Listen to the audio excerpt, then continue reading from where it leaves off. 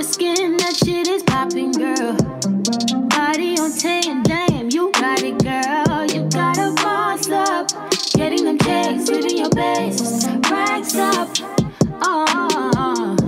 Keep walking with confidence. Effortlessly, you let them know who is in command. You just that and more. Don't forget it. God worked hard on you for sure. Lexus, Exodus. Shout out to my exes.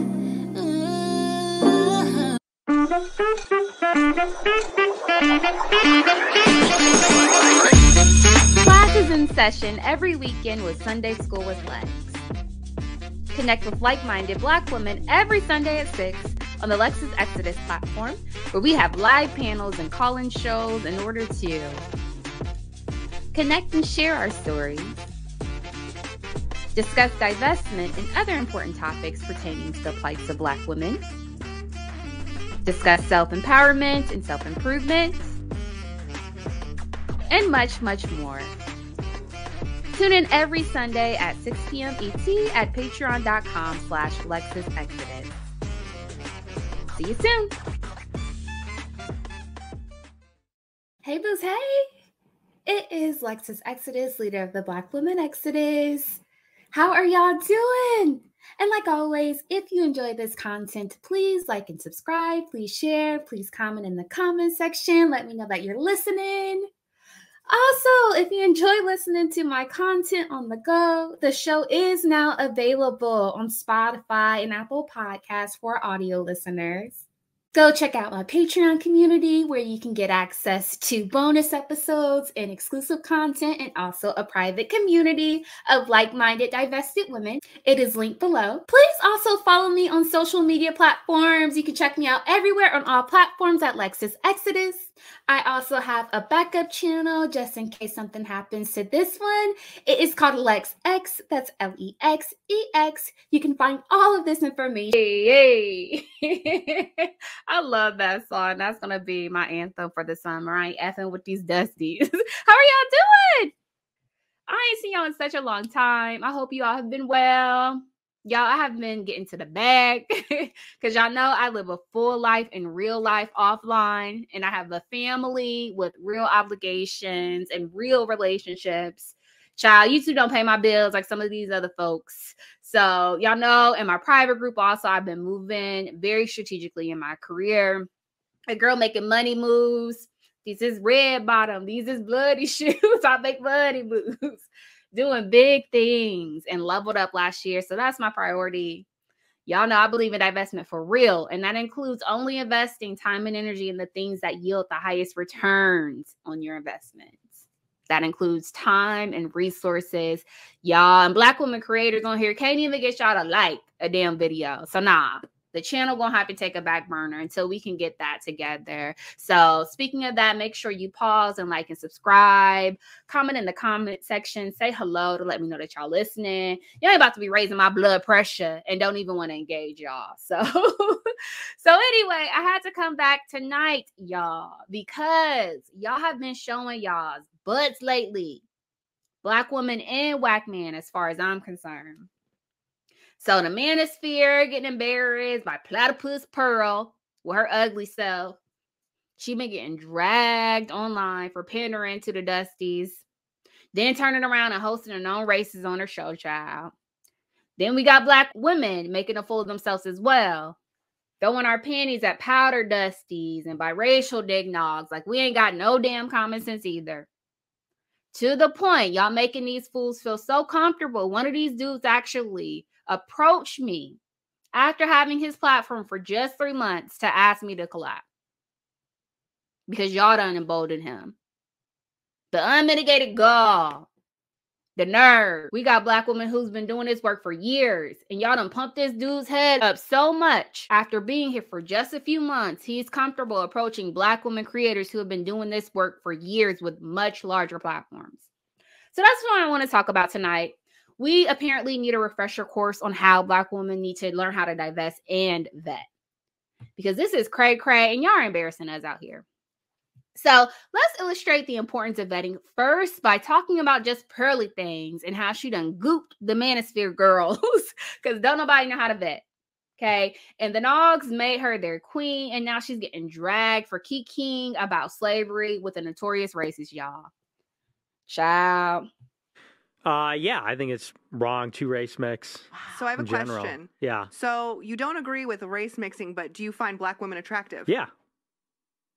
One way. Yeah. And America being one. That was when more immigration happened and the culture. We sort of lost the culture. Yeah, because the lesson of World War II, based on the horrors of the Holocaust, is like, this is what happens when nationalism goes awry. This is what happens when nationalism goes But too your far. argument was the Holocaust was not special and all countries have done that. Yeah, And exactly. so I denied some of the parts of You it. deny parts of it don't seem realistic to you. You Right. think they were embellished upon. I think they're embellished, yeah. The same way. This sounds, oh gosh. Oh boy. They're gonna You're be in get trouble. yourself This sounds similar to the slavery stuff too, because that's literally the founder of, or the guy who made Roots said, I wanted a myth for my people to live by. So they often, but that's what they do is they embellish, and I'm not trying to say it wasn't horrible, it was. Right. But they want to make it like more horrible so that they can control people. Luck and, you know. I don't. Wow. I really don't. I don't wish luck to racists. So the Dusties are mad, y'all. They are triggered. Their bussies are in a bunch. They done trusted this whole man-faced bitch. This unfortunate looking white woman who doesn't have a relationship, who's unmarried, who's childless, who is clearly a lesbian. I'm sorry, y'all. This girl is clearly a stud. She's giving stud vibes to me. She's giving big strap energy. They done paid this chick millions, built her platform to millions of subscribers to give them advice on dating, marriage, and relationships. Meanwhile, she is neither dating, married, or in a relationship.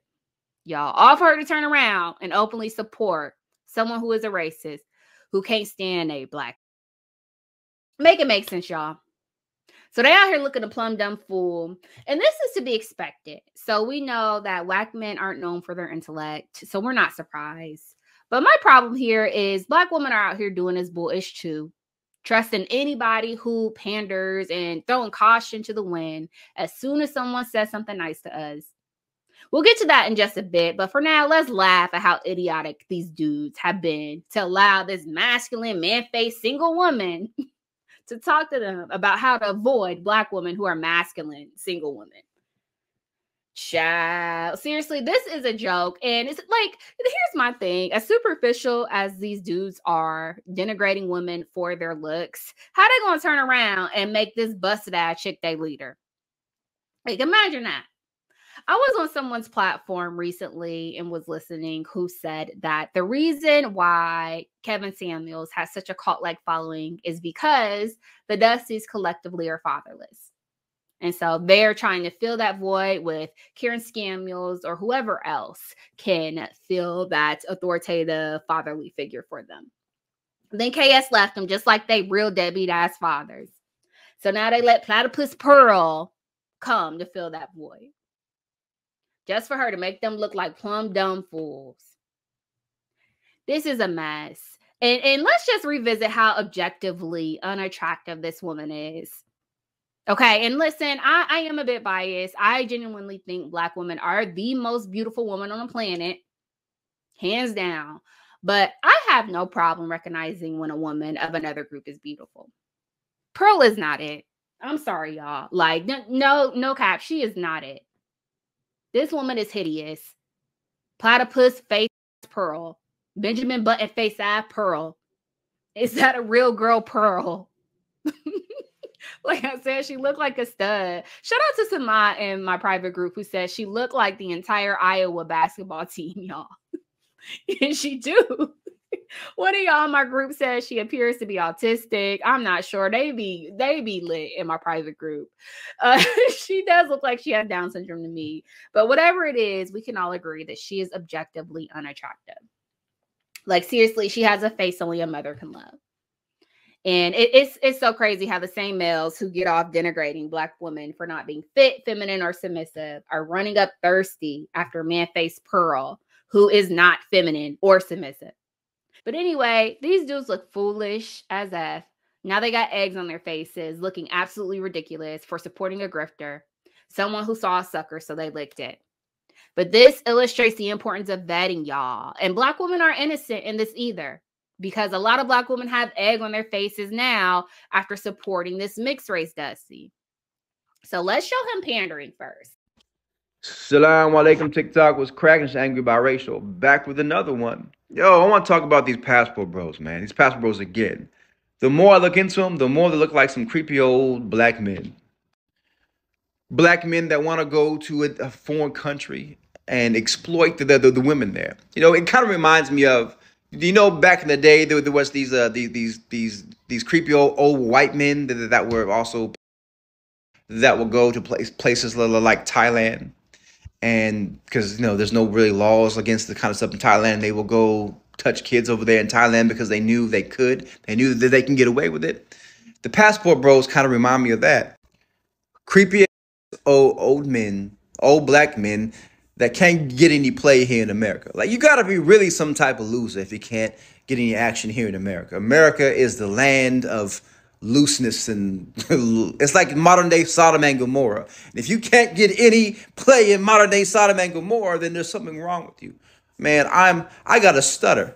I got a horrible speech impediment, and I've never had an issue getting a woman. And I've been married for 11 years to the same beautiful black woman that's given me 6 kids. You know, but it seems that other countries are finally starting to catch on to tourism of the passport bros. Brazil, for example, has banned the passport bros. Brazilian men are threatening the passport bros, threatening them to unalive them because they don't want them taking advantage of their women. It's only a matter of time for other countries follow suit. And it's good to see men from other communities standing up and protecting their women and saying no to sex tourism, saying no to these foreign black men coming over to their country and creating broken homes, creating bastard kids, and creating an economic burden on that country, just like they did here in America. These same black men created broken homes and bastard kids here in America and created a huge economic burden. I did another video talking about black men are over a $50 billion drain on the U.S. economy every year, right? Creating a huge burden on the economy here in America. And any foreign woman that actually wants a family with a black American man would actually research and look into the communities that these men come from. And when they see how broken the black community is because of black males, when they see all of the fatherless children here because of black males, when they see how hard the black women had to struggle because of black males, they will say, hell no. Okay, Stuttering Stanley. Okay, Tragic Mulatto. Okay, Biracial Tyrone. Okay, Niglotto. Y'all, I crack myself up. I'm so corny.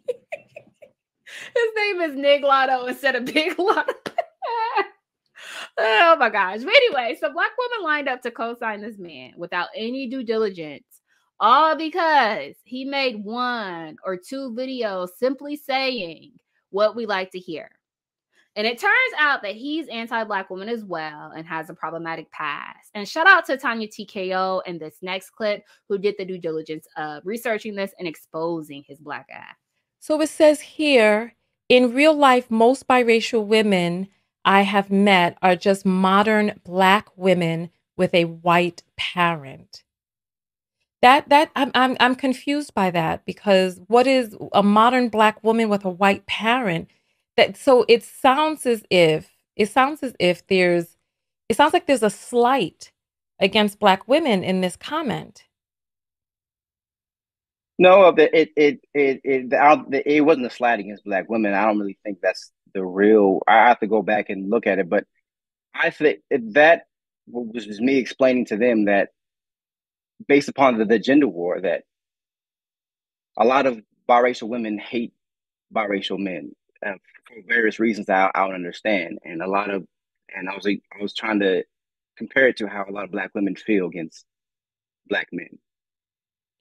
Yeah, but see, the thing that's confusing to me is where it says here, right? Most biracial women I have met are just modern black women with a white parent. So it's like most that I have met are just this. So you're nothing but this. You're just this. Just is the lower part. You are just this. Like if somebody said you're just a janitor. So when you say you are just a Black woman with a white parent, that makes it sound as if there are these problematic groups of people in society, and you are just like this problematic group, except you just have a white parent. So that's the part that's just a little confusing. Well, if that's how you want to take it, that's not how I meant it. And again, that's how people want to, that's how a lot of the haters there, they want to portray it. But Womp, womp, womp. So this mumbling, bumbling, stuttering fool, this man can't even articulate a coherent sentence, and Black women are flocking to him in droves, y'all. Blindly supporting and sharing this man's content. All for him to turn around, and it turns out he's anti-Black woman himself. It also turns out he has a problematic past and has some legal issues. And he also has a history of fraud and was found to be lying quite a bit about his past. I don't know, y'all. I don't care enough to research it. Honestly, again, if you want to see more, go ahead and check out Tanya TKO's page, who did an excellent job of doing a full expose of this grifter. But this is what Black women are falling for, though, because we don't vet. There's no vetting whatsoever. So back in the day, it used to be that you at least had to play the part to swindle Black women. So you would have to be this quick-witted, quick-talking grifter who looked the part and acted the part in order to pull one over on Black women. So you'd have to be charismatic. You'd have to talk eloquently. Think, pulpit pimps who have this bravado and who dress well and have on suits, and problematic pastors and car salesmen who at least knew how to look and act the part to get your money. This dude came in with his receding hairline and his speech impediment and all, and Black women's panties dropped collectively. Child, I can't. So I want to keep going because Divested Woman got as well recently by a white dude named Destiny, who been making his rounds, dragging Manosphere Nogs, and turned around, talked about how Divestors are cringy when all y'all decided to blindly support him. Y'all, so this is what all he had to say in order to get y'all support. Well, yeah, but I mean, like, they're not the backbone because women want to be the leaders of the Black community, but that's essentially what's happened in a lot of these communities. Tell that to the squad that women don't want to be the leaders of the Black community. It looks, as you said before, they're doing better in school. They're certainly making all the steps to become those they leaders. do, because they have to, because Black men have failed them. Okay. Because Black men are looking back to legislation from 30 years ago saying Biden put drugs in my car, I had to carry a gun. Like, all of these communities that are being policed have just as, well, like we said earlier, there's more Black women than Black men in these communities. Black women aren't selling drugs. Black women aren't killing each other on the streets. Black women aren't, getting with drugs like Biden made them to do it. So to say that, like, Black women are the fault because they're the backbones of these communities that are really rough to manage because Black men have, like, fallen on themselves so much. I just think it's fair to say that, like, well, the problem is Black women because they have to step up to try to manage these communities. Okay. And after y'all started co-signing him and, like he said, inundated his pages, his social media platforms, sharing, supporting, engaging, boosting him up the algorithm, he turned around and called y'all cringe. And this is what he had to say. Josh, you follow this? Wait, Sharp is the pimp guy, right? Yeah. I brought him on once to talk to, on my stream, Annalicia. Okay. I might be getting the story wrong, but I was told that he doesn't like you or had words for you. Well, I mean, we we might disagree on a lot, but, like, the Annalicia woman hates Black men. And they've got into a huge argument over it. Oh, yeah. She's part of the Divestor community. So. What is that? Black women that want to abort Black male babies and never date or be with Black men. So they had an intense conversation. How many of these are there? A lot. I noticed because I've gotten a lot of talking points now. Whenever I fight with red pill Black men online, there are more Black women than I knew existed, even in the world, are on, like, these comment sections. Like, oh yeah, like, you tell off these Black men, Destiny, and I'm like, holy shit, okay. Divestors. I gotta learn more about that. I had no clue. I feel like this isn't my business. So he, after y'all done shown all this overwhelming support for this dude, he turns around and deduces y'all just don't even know what a divested woman is. Talking about we advocate for aborting Black babies when that has nothing to do with divestment. Divestment don't even sleep with these males in order to conceive black babies. So I don't know what he's talking about, but he also apparently talks about how divestors are cringe. Y'all, I caught this. Ask the folks in my private group. And I watched and enjoyed some of Destiny's debates because he is entertaining. He is. He's an excellent debater. But I didn't co-sign him blindly like others did because Black women, again, have to learn how to divest and vet. So, guys, it's not hard. All you got to do is be quiet, sit back, and watch. That's it. And I'm telling y'all, if you wait long enough, these people show their true colors. And I did my research when this dude first started going viral. And lo and behold, he has an interview that he did some time ago where he talks about being in a poly marriage. And I was watching and the lady asked him, oh, is it open-ended on, both sides? Basically asking, hey, are you the only one who gets to enjoy being with other people, or does your wife get to be open as well? And he said, I prefer that it only be me open on my end, but I have to be fair. I can't expect her to allow me to be in an open relationship, and she doesn't have the option as well. And I knew he was a Dusty then. I knew it. Because that sounds like some polygamy bullish. You can have your cake and eat it too, but you want her to be faithful to you. Child, I knew he was a powdered donut Dusty then, but Black women be so quick to throw our purses and our panties at any dude who says one or two things that we like. We're so desperate for validation, all common sense goes out the window. We got to divest and vet, y'all. I'm telling you, you're going to get egg on your face every time. So don't do all the hard work of undoing all of that conditioning and due diligence, removing yourself from toxic situations just to end up falling for dust of other races. Like I said, y'all got this rando weirdo who popped up with a channel 3 months ago, comfortable reaching out to me, asking to come on my platform because y'all co-signing him without any research, any vetting, any character validation at all. And he just popped up on the scene, said he got a Black wife and said a few things, and now y'all are blindly supporting him. After just a few months, if Black women are thirsty, got wet panties, desperate, flocking over to his page by the thousands, giving him undying support. It's like, do we not have any survival skills at all? Do we not have any self-preservation skills at all? No critical thinking at all? I'm telling y'all, like clockwork, ever since being on my platform, I've seen this happen once or twice a year over and over again. So a new panderer, a new grifter will pop up on the scene, and Black women will fall for a dumb, dusty ass who talks all this ish that they want to hear. Then weeks later, it turns out he doesn't practice what he preaches at all. And he's very problematic. Look at what happened with Derek Jackson. That's a prime example. And we've seen this happen with several male YouTubers as well. We've seen this happen in the divestment community. So don't be so desperate for validation like the Dusties that you're willing to give your undying loyalty and support to people who ain't earned it, y'all. Make people earn your support. Make people earn your loyalty. Don't just readily give it away. Bet, y'all. We out here looking crazy. Him gassed up to the point he feel comfortable asking Black women content creators who've been doing this work for years, pouring blood, sweat, and tears into our platforms for years, all while offering nothing in return. Nothing. But Black women will accept this, all for the possibility of getting the male gaze, for male validation. My platform is literally 50 times the size of his, y'all. And he came over here. No shame. No shame, honestly. I admire the tenacity. No shame. With nothing in return. Coming over to my space with his hand out after I've been pouring my blood, sweat, and tears in my channel faithfully for years, asking if he can be on my platform without offering anything in return.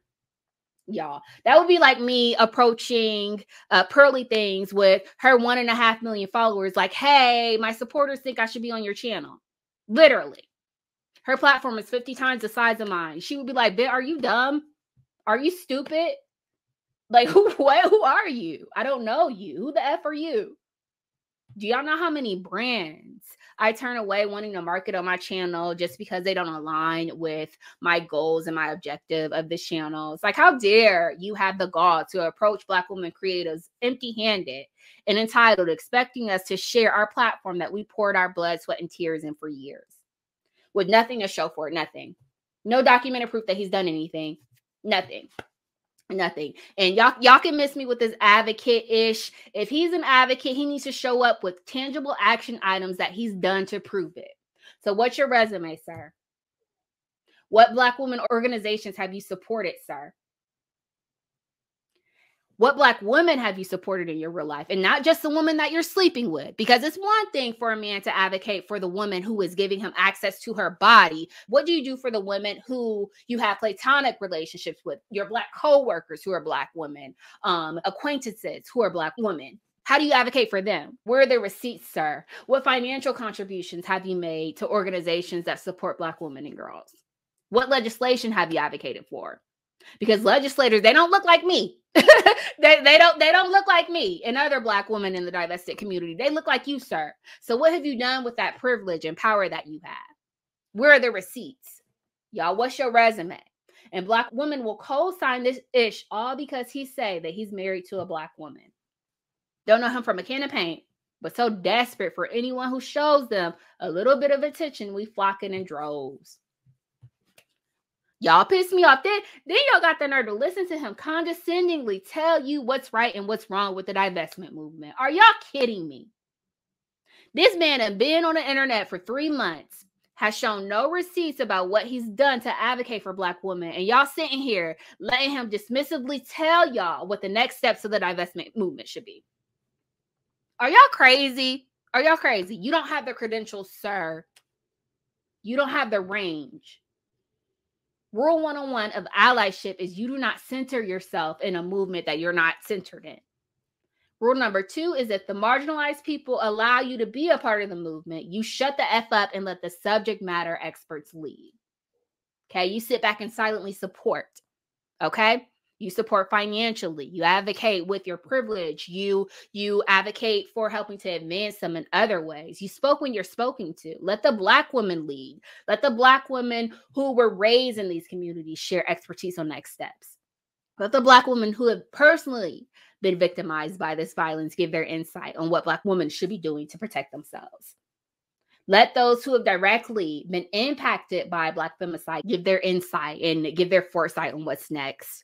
Give those Black women who've gone to school, who have education and careers in the African American woman plight, assess the divestment community and talk about what needs to be done and what's next. You don't get to come in at the tail end of this movement calling shots. When there's Black women online who've poured years of their lives, blood, sweat, and tears into these topics. Y'all do better. We got to divest and vet. Otherwise, it's only a matter of time before you won't end up with egg on your face again. Then it's just rinse, wash, and repeat. All right, y'all. Thank you so much for listening. Until next time, see you guys. Bye. I don't give a fuck. Even if you think I should, bitch. Nigga, I don't give a fuck.